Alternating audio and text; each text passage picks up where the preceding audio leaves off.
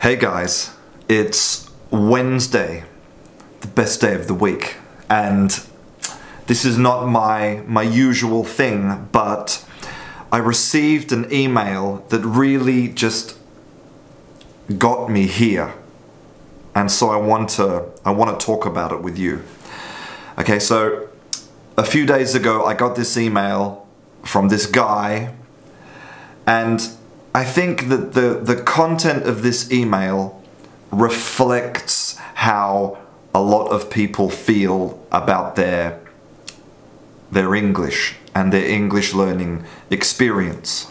Okay, so in the email, the guy says that he's 51 years old and he says he's giving up with English. He's had enough because he doesn't understand why he's not capable of learning English. He says, I've been studying English for all these years, and recently I went on holiday to Morocco, and there were all of these local Moroccan people who never studied, who never went to English class, and they have this great fluent English. What's wrong with me? Why can't I do that? But here's the thing.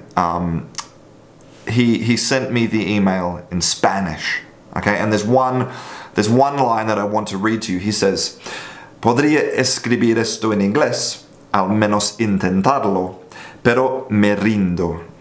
Basically, what he says is, I could have written this email in English, or at least tried to write it in English, but I give up. I surrender. And I replied to him and I said, that is the reason that you are not fluent, because you didn't try. And to kind of illustrate what I'm talking about, I want to tell you a little story. Okay, so this is not my story. This is a famous story from the world of Zen teaching. It's a Zen koan. So one day there's a guy and he's walking through the jungle, and suddenly a tiger appears in the jungle in front of him. So he runs, of course he runs, and the tiger is right behind him, okay, scratching and biting at his heels. And then in the distance he sees a cliff, okay, a precipice. And so he's running and he jumps off the precipice and he grabs a vine that's hanging from a tree above. So here he is, hanging on the vine.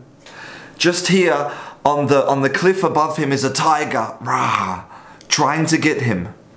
And he thinks, oh, well, at least for the moment I'm safe.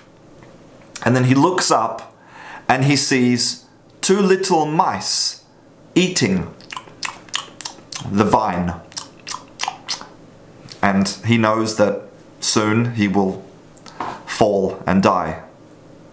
So he looks over at the side of the cliff and he sees some wild strawberries. And he picks a wild strawberry and eats it. And he thinks to himself, how delicious is this strawberry? Now, these stories from Zen, have multiple interpretations. Okay, and now I'm not saying my interpretation is correct, but I think it's probable that this little story tells the story of how to live a good life, right? We're all running away from our past. Maybe in a literal sense, maybe in a metaphorical sense. Maybe the past is good, the past is bad, the past is behind us. And here we are in the moment, hanging on to this vine. And death is coming. Death is coming to us all. There's no escaping it. So here's the question for you. Are you going to pick the strawberry and enjoy the moment? Or are you just going to die with fear, having not enjoyed what's around you? Now maybe that seems kind of a bit abstract, but this directly relates to this email. So here's somebody, maybe like you, who has a bad relationship with English learning in the past. Maybe you've had a great teacher, an English teacher, great teacher. Maybe you've had great experiences in English class. Good. It doesn't matter. It's behind you. Right? Now, here you are on this vine, right? Death is coming. Are you going to use your English to do things? Are you going to at least try? Or are you just going to let your life pass you by without ever appreciating the gift of the skills that you have right now? Because I know that if you have enough English to understand me, to understand this video, then your English is good enough to jump into a conversation. It's good enough to take advantage of all of your hard work that you've put in. It's good enough to enjoy the magical thing that we have called language, where I can make these funny noises with my mouth and I can transmit ideas into your head through the air. That's magic.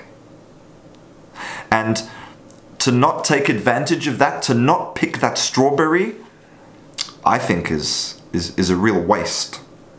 A real waste. So eat the strawberry. Enjoy the moment.